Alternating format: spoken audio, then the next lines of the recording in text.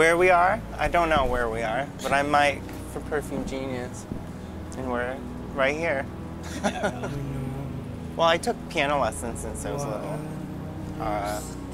since I was like 7. But I didn't start making songs until like 4 years ago, maybe. I was trying to take everything seriously, and it was too hard to try to do everything at once, but I think with the music, like, I was able to kind of distill bits that I wanted to heal and like be better at or more healthy into making songs, I guess. Which I didn't know that I could do that, but then I did, and then I got really excited, and I kind of forgot about everything else and just did that for a long time. So it's called Put Your Back Into It, which I guess some people don't like that title. I thought it was kind of badass. I still do.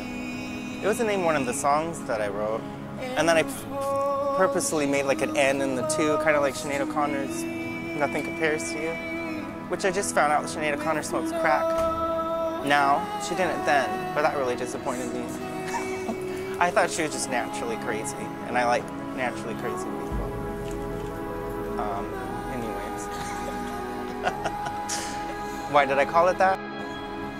I like that it could sound nasty, like people could take it sexually, or they could take it as to put like effort into things.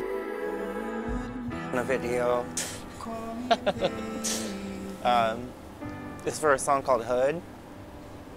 In the video, it's pretty crazy for me. Well, I bought like a Freddy Krueger glove online for it and like a wig, and I had some really weird ideas for how it was going to go down. And it could have been ridiculous, and I don't think it is. But it was just really tender, and it's pretty gay and weird. And that's what I wanted, so yeah. Initially, like when I started making music, I wanted to bury my voice underneath everything. And I still kind of, that's like my instinct to do that. So I wanted to make sure I didn't do that at all.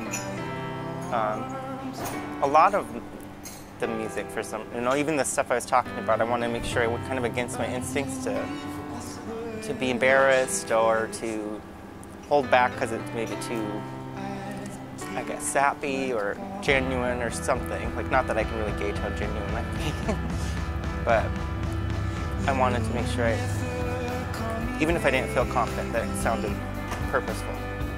Well, and I didn't listen to new music when I was writing, and I haven't for a while.